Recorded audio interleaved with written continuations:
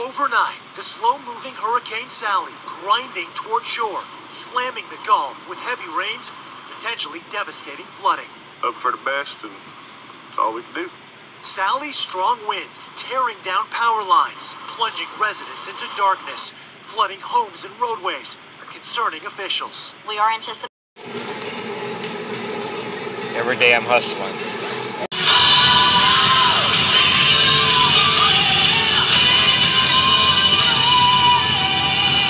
Look at this. The red lights don't work because the hurricane didn't happen. There's no red lights in my town at all because the hurricane never happened. You gotta treat it like a four-way stop.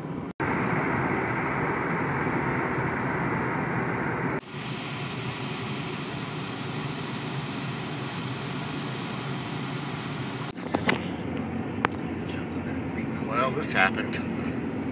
Except all the way, that's what happens when we don't have tie-down lane trailer. That's why we kept hearing all the noise and stuff. And it was rushing over and you could feel the trailer shaking.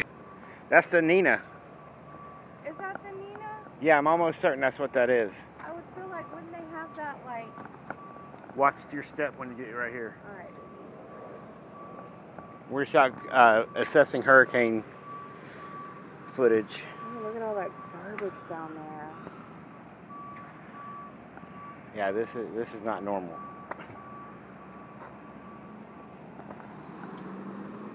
I'm gonna try to walk over toward that dock and try to get another shot from the other angle. That's the Nina. I think it's just a replica. It's not the original Nina Pinta Santa Maria. I forgot what they were doing something. They had it here for a reason. I think it was they do promotional little tours around the around America with the ship, and it docks and sits there. The wrong week to do it. Yeah, it's a nice ship though. It's amazing. You would think the Nina Pinta and the Santa Maria would have been bigger boats, wouldn't you think that? I would think that's not that huge. I mean, it's really. But you know, people were smaller back then. Yeah.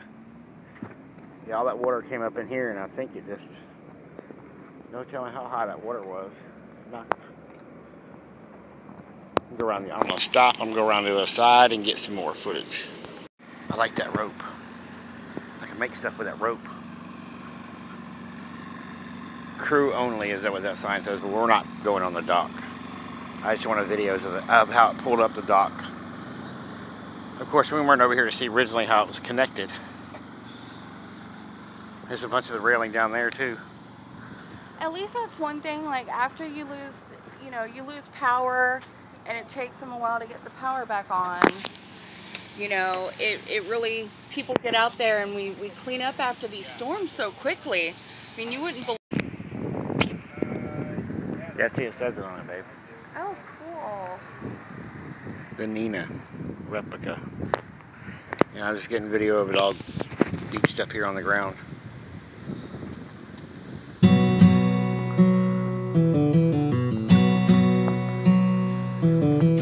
I want to get a video of that bent railing. Nice, check it out. More of that.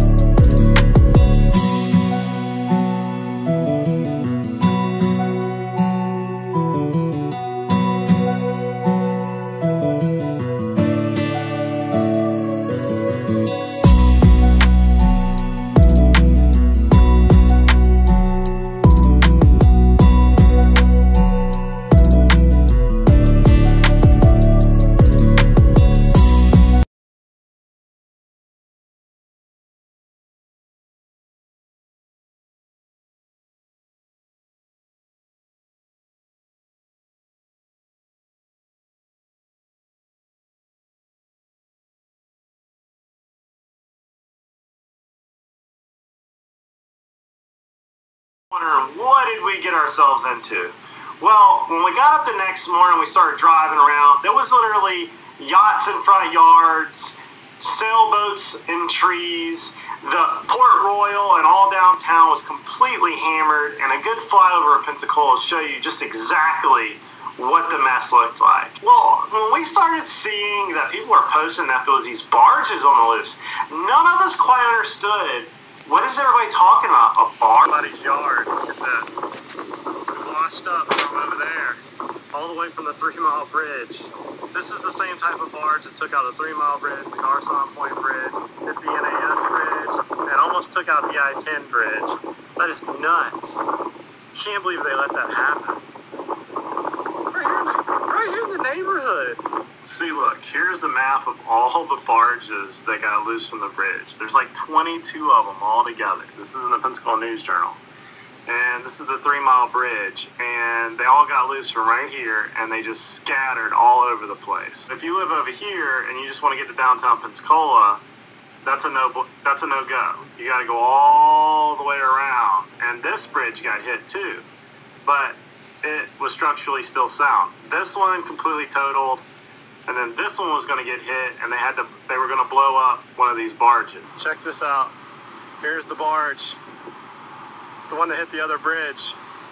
Had been hit, and it was word that the sheriff was going to blow up the other barges headed to the I-10 bridge. I mean, like, with straight up the Air Force was going to do this. This is what the word on the street was. Emergency here in Pensacola. The parking lot that I'm in is basically a makeshift swimming pool at this point. It might be hard to see. There is a dumpster over my shoulder down there that was not here earlier this morning. The floodwater's strong enough. They actually pulled in a multiple-ton dumpster with cars, water right now above the wheel well, approaching the door handles. Look at this. A couple of feet of water below me. And guys, we are looking at potentially 12 more hours of torrential rain, putting lives at risk across the region.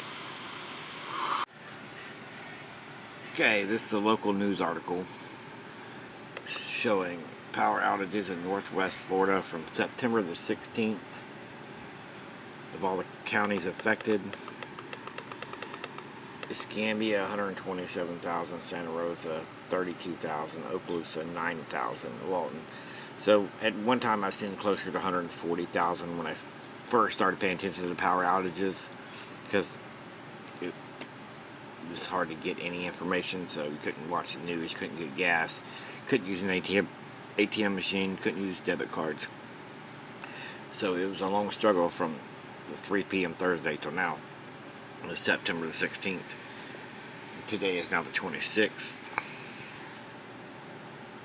And this is from the 19th. Gulf Power has restored nearly 45,000 people's power, which is really quick, because the past few, I mean, it was 2 to 3 weeks before they got anywhere close to this number. I mean, I think I had no power for like 3 weeks straight.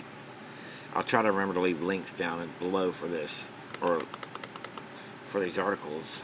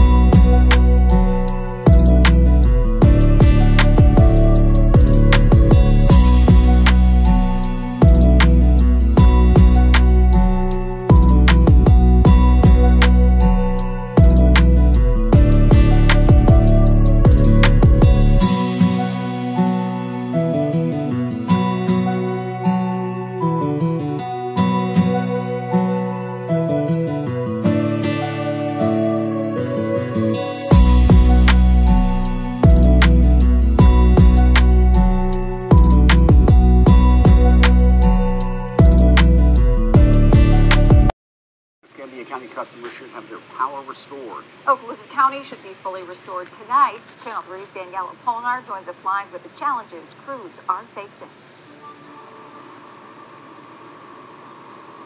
A lot of you are still waiting to turn your generators off and switch your light switches on. And hopefully that'll be very soon. We've just now learned that about 65 of impacted customers have gotten their power back, despite what was said in a previous statement from Gulf Power asserting crews were working from east to west. Gatewood assures crews were scattered throughout all impacted counties in northwest Florida. A restoration team of 7,000 with 6,000 coming from around the country are running into some hurdles though. Localized flooding, so for some areas that are flooded, particularly where our infrastructure is underground, until flooding recedes and it's safe for our crews to get in there, it's hard for them to start work or really do evaluations to understand the damage. So that's the other place where we might have challenges in restoration as well. She also says traffic is causing issues as well between the closed roads due to flooding and people out driving, which is preventing their trucks from getting to their sites quickly. Now, as of 9:54 tonight, about 82,000 customers in Escambia County remained without power and about 18,000 in Santa Rosa County. I'm Danielle Apolinar reporting live. Okay guys, this is Christina Randall's backup channel, Casually Christina. She has 500,000 subs.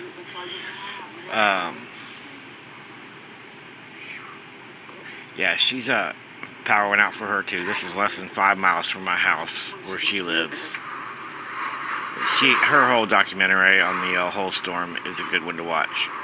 And she documents the entire thing, the flooding in her backyard, the power outages, you know, and the problems she had to deal with. There's going to be so much damage. Yeah, her power's out too. I was live streaming and the power went out on mine. Her and her son are sitting in the hallway in the dark just in case a tornado comes. He's laughing now, but he's not. Check out Casually Christina's video. 7 hours when that sun comes out, we ain't got no AC, baby. Ain't gonna be no laughing. No AC. Sweating. And it's not even focused. Storm we weren't prepared for because the storm just sat in the Gulf, sitting and spinning, and just dumped rain and wind on us and knocked all the power out for the entire town and everything else. And this is Lance Thirtyacre. This is the guy who does Jeffy's voice on the Jeffy videos from SML. And he talks about they live here too. The other side of me, another 5 miles in the other direction they live. And they oh, sweet. What's up, guys? I'm going to go ahead and just make this as quick as possible because I don't know how much longer I'm going to have signal for. The hurricane knocked out the power at my house. The power is still on at Logan's house, but the internet is in and out. Yeah, Cox. So, this is from September 17th. Apologizing now for so the they were bad having problems with the situation as well. Also, I'm apologizing for the bad so he video did quality. quick. If that's bad too. This is literally He did his YouTube quick story post, but I felt like you guys. He just did his quick live stream. Imagine trying to go to the bathroom in the dark. Yeah, this guy who does Jeffy. I've ever seen. Like, there should be something they live here in too. place to prevent that, but not far from my house. But that's another update another YouTuber had about losing power and internet and the problems that we were facing. So a lot of us had a lot to deal with. We were struggling. We were struggling.